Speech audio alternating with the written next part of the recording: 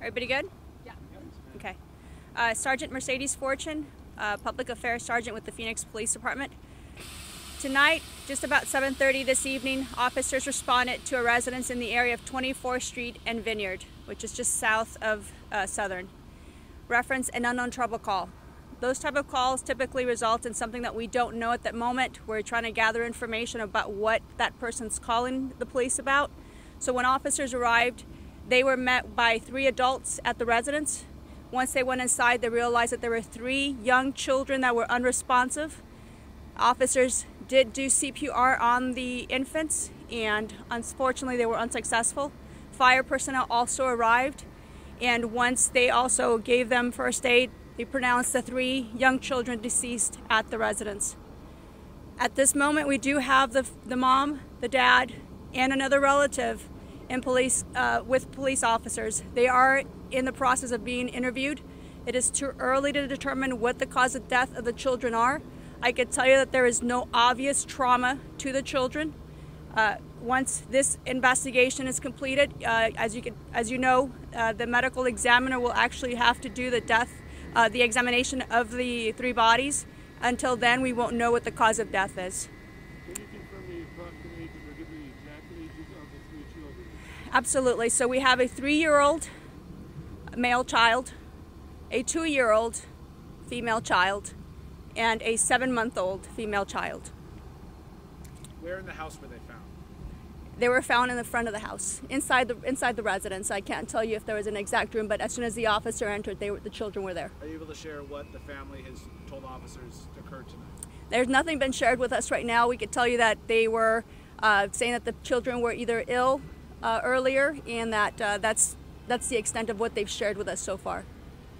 Who called police? It was a relative. That lives inside the house? Yes.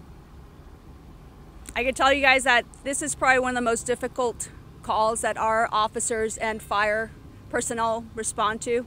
It's the most difficult part to see children who are the most innocent that have obviously lost their lives. So it's very difficult, and we're trying to determine why this occurred. And those are the questions that we're going to hopefully get answers to when investigators speak to the family. So the children were sick earlier in the night? That's what we were told. Is there any Say what you thought they were sick from? No.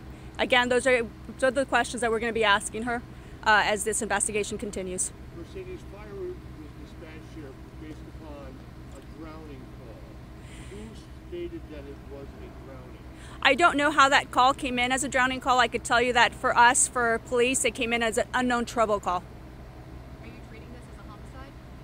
Right now, it's too early to tell. It's way too early in the investigation. Once again, we have to go through the interview process. Our investigators need to speak to the people involved and to everyone that was inside that residence, and we're going to have to wait for the medical examiner as well. Sergeant, can you clarify, we've also heard from neighbors that this might be a business as well. Does it double as a home and a business? I mean, what is on this property? I can tell you that it does look like that. It looks like it's landscaping of some sort. There's other vehicles in that property.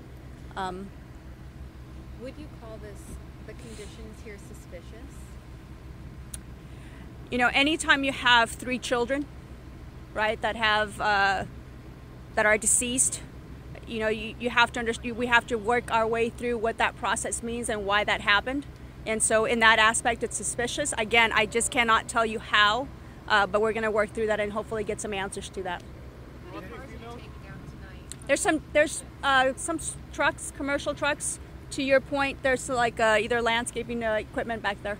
Did they indeed live in? Can you describe it? Was it a trailer? Was it a home? Can you describe where the children were found? Because we have been They were inside a residence. Was it a brick and mortar structure, or was it one of the trailers on the property?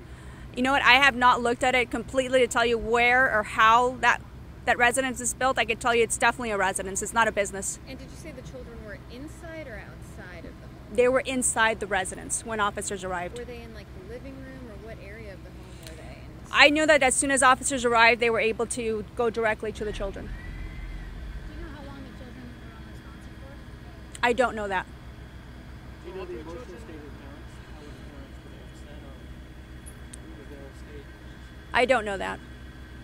Sergeant, did any of the family members report that they gave the children anything? Did you due to them being sick or otherwise? You know what, as that's one of the questions that is going to be asked. I don't know that answer yet. You could expect updates later on. I will provide them through an email process. For now, that's the only information I have. Any idea how long you guys been out here? We're going to be out here for a few hours.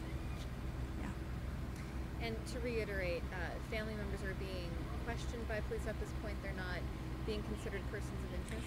Absolutely, right. We're very early on. We're an hour or so into the investigation, and that's still trying to determine, controlling the scene, obviously making sure that we have everything that we need in place, making sure that evidence is being protected, and so the interviews is part of that process, so it's still too early. Have you spoken to your first responder, your first officers on scene? How are they doing? Again, that's one of the most difficult things that officers have to go through. Our employee assistance unit is here today. They are speaking to officers, and they're here to support them as well. And so it's one of those difficult calls. All right, thank you very much.